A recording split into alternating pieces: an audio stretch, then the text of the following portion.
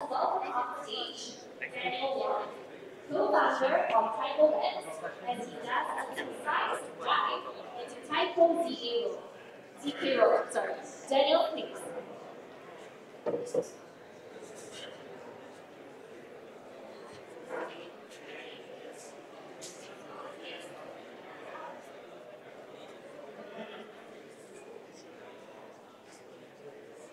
All right, I changed the title a little bit. So the previous panel, tokenization is only going to be a big story for tens of millions of people if we have scalability, right? Without scalability, it's going nowhere, trust me. Today I'm going to talk about a new protocol design that we just came up with recently that I called a progressively hybrid rollup. So let's start with Taiko. So Taiko is a base rollup. What it means is that it's really up to the L1 validators to determine the sequencing of transactions and blocks of Taiko blockchain. So we don't have a consensus algorithm among special nodes. We don't have special nodes at all, no super nodes. All right, so our smart contract on layer 1, we call it the protocol smart contract, maintains a ring buffer or a queue of slots that when people propose blocks, those blocks will be put into those slots, okay? But it's really up to the L1 validators to decide, which slot to use. So in this example, it's like one ABC is the first, second, and third block, but it can if these blocks are proposed almost at the same time, then we don't know, right? Maybe it's organized this way. So the sequencing really matters because on layer 2, we decide a set of rules to map the proposed block to the actual Taiko block on layer 2. This mapping is deterministic once the location or the index or the position of the proposed block is set on layer 1. In the worst case scenario, a proposed block may contain like a lot of transactions, but none of the transaction is valid on layer 2 based on the parent block. Then we have an empty block. But I just want to highlight that for all the proposed blocks, there will be one Taiko L2 block derived. And this mapping is not done on L1. So the L1 contract knows nothing about this mapping. It's only the L2 node software that knows this mapping rules and do the conversion. So let's say these 3 blocks are proposed in this order. So we may have 1, 2, 3, these 3 L2 blocks. But if the L1 validator decides to arrange the blocks this way, then with the same data, we can end up with different L2 blocks, right? So the sequencing really matters about which transaction got executed on layer 2 and which ones are not. So here, if we just do this, we have a sovereign rollup. So this rollup allows all the peers on layer 2 to know all the, the layer 2 state after each block. So, it's a functional rollup.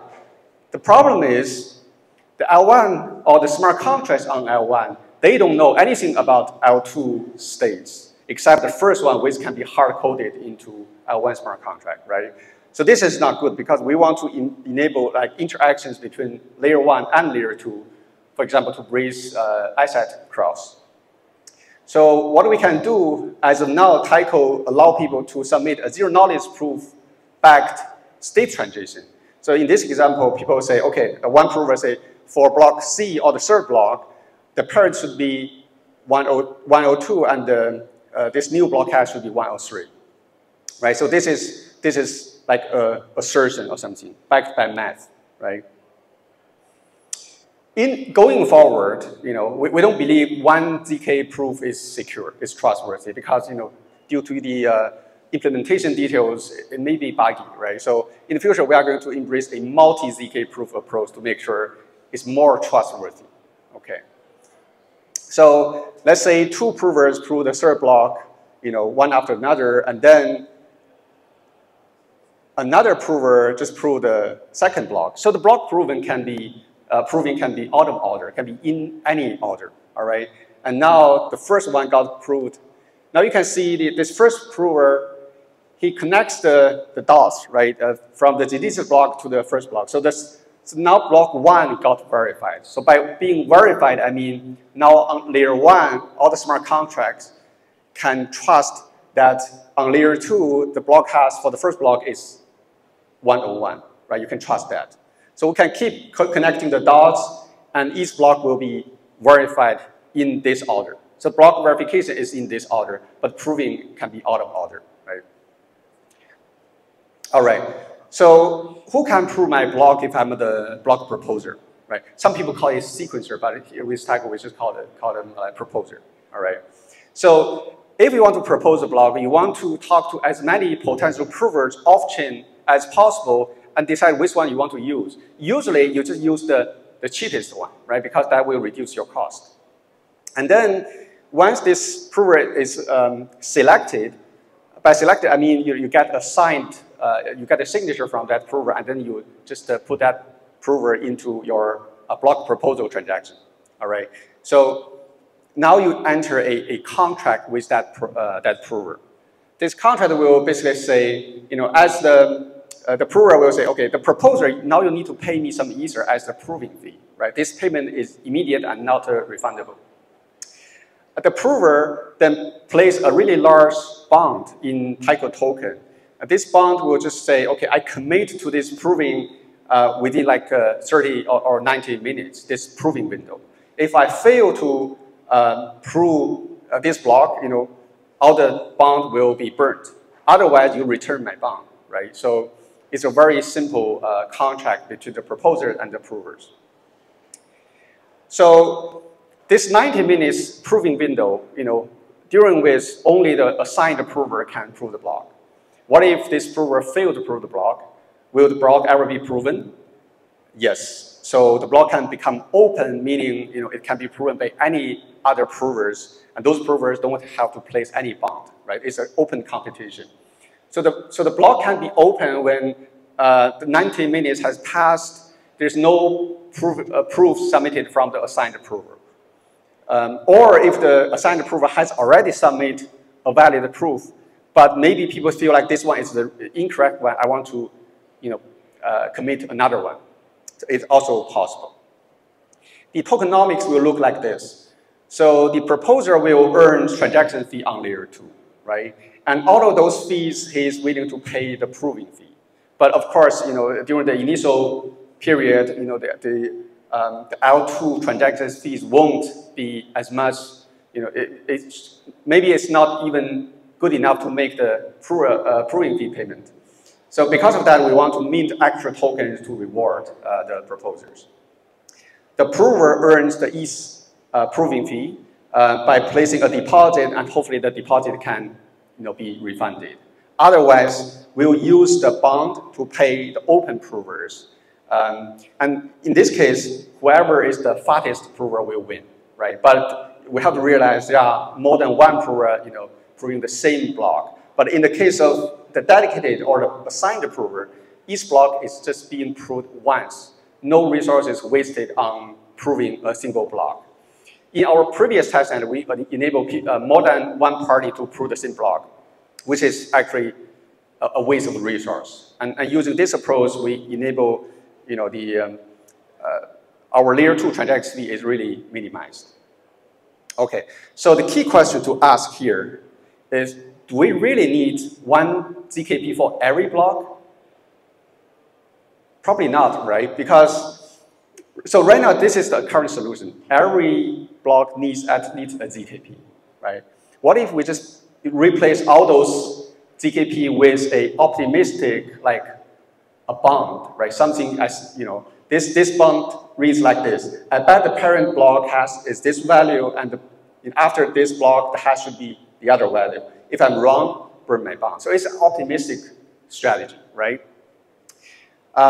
This optimistic transition can be used to verify a block. If, for example, 90 minutes or 60 minutes has passed, there's no challenge, right? Nobody said this is wrong. then it can be used to verify the block.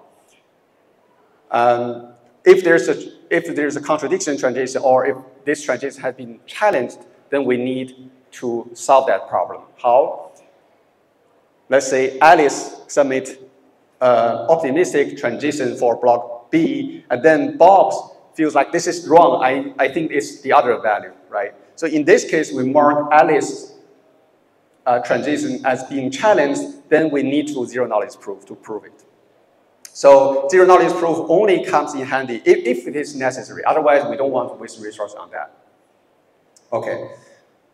So if, on the other hand, if Bob is proven to be correct, then we use Bob's zero knowledge proof, that transition, to finalize the block. And then Alice will lose all the bond, right?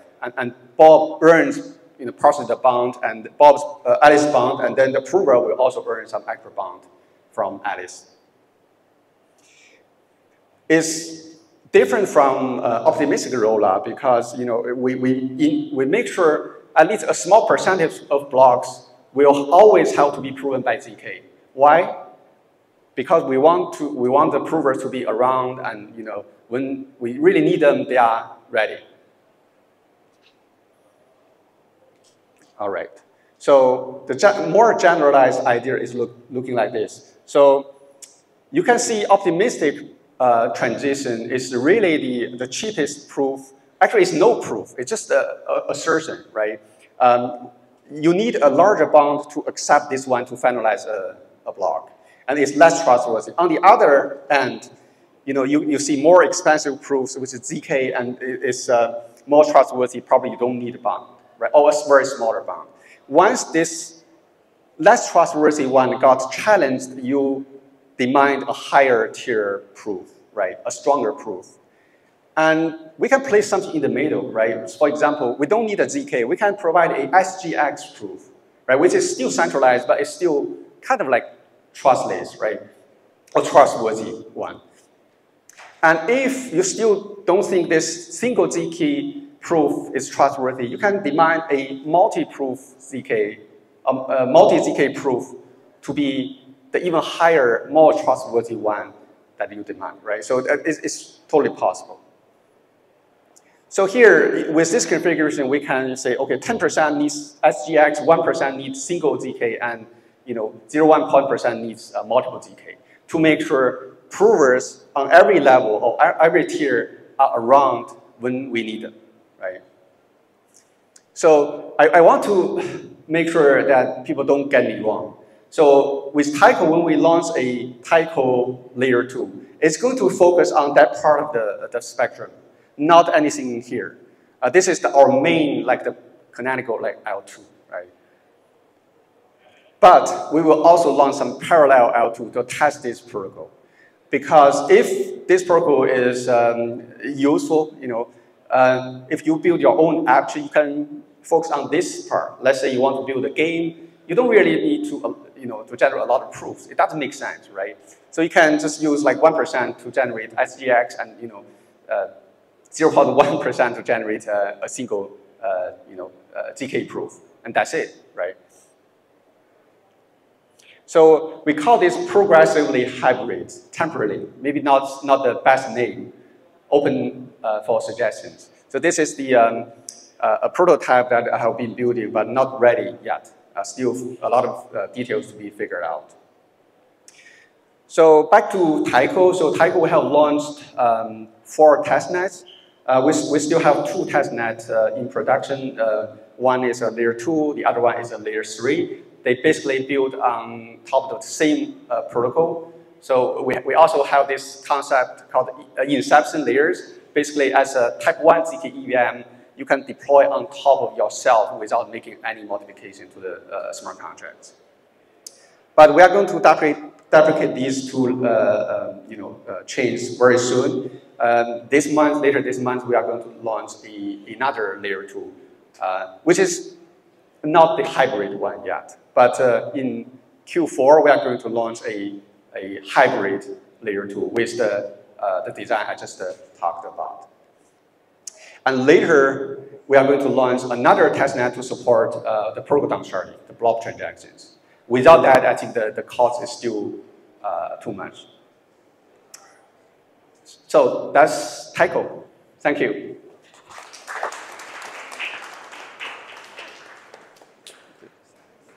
Okay, thank you, Daniel. Next up, let's welcome on stage Sita Dao, founder